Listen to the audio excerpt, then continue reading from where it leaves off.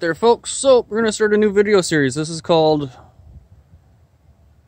Lyft Driver Hit by Drunk Driver. So I'm not sure if I ever mentioned this before, but I have been driving for Lyft.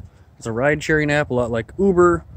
And 2 nights ago, Saturday, or I guess it was Sunday, October 28th at 12:08 a.m., right after midnight, I was rear-ended by a drunk driver on 28th and Lyndale in downtown Minneapolis. And as you can tell, there's significant damage to my car. This is my tire lowerer, spare tire lowerer. My rear bumper is completely damaged. I had a tow hitch that is severely angled now. And that was pushed up against the ground. This drunk driver was not using their headlights, did not even attempt to brake, and was very intoxicated, was fighting with police and belligerent. According to the police report that I've been able to find so far, she did not have a driver's license or insurance, so I am really potentially screwed right now, and this video series is going to document how well or how poorly Lyft handles this situation.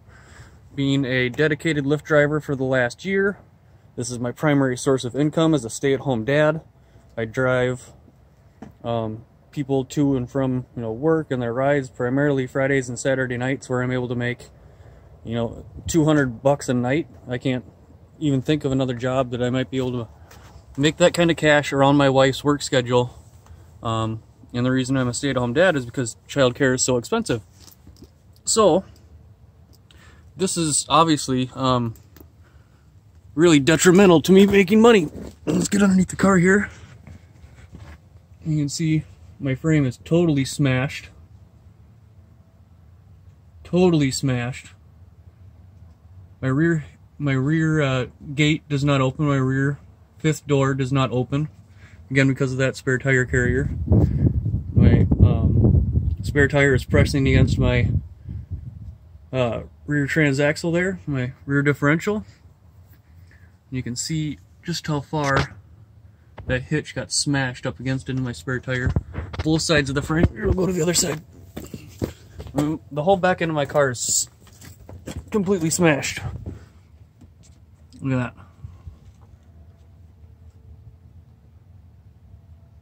Look at that.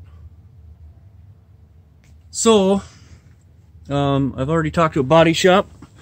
They did not rate me an estimate because they're going to wait for insurance and Lyft to see what they're going to do. And see that it's not supposed to be buckled up that high. This is all broken and pressed up. That is supposed to be actually sit flush. And that is not flush. That is about 4 inches higher than it's supposed to be. So she really crunched us. I had 3 passengers in the vehicle at the time. All of which are okay. Nobody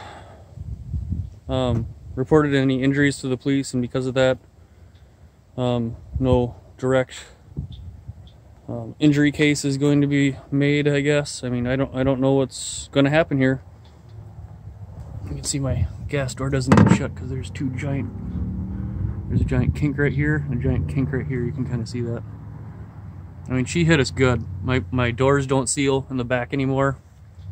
And what's worse is that, again, this is my primary source of income.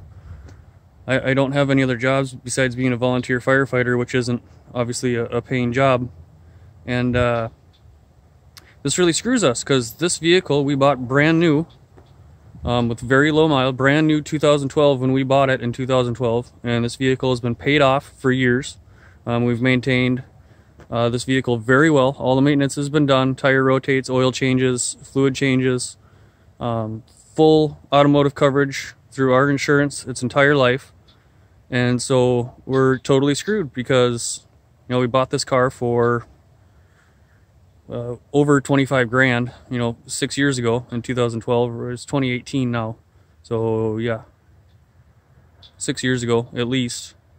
And Kelly Blue Book on this car right now is between 5 and 7 grand, if calculated out to be a private party sale and in excellent condition, which I consider it to be, minus the car accident damage now. So this really puts a damper on obviously a whole lot of things. We can't afford a new car payment right now. We're a single family income with a 3.5-year-old and a baby on the way.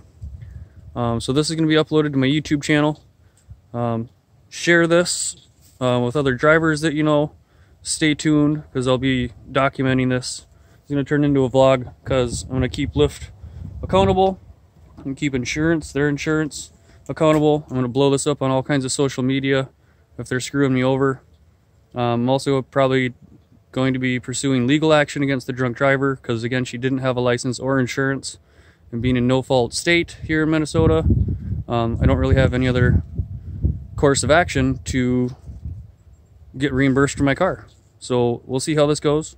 Also thinking about setting up a GoFundMe page because there's really nothing I can do right now at all. It's a really shitty situation. So thanks for tuning in. I'll see you guys in the next video. Stay tuned for Lyft driver hit by drunk driver.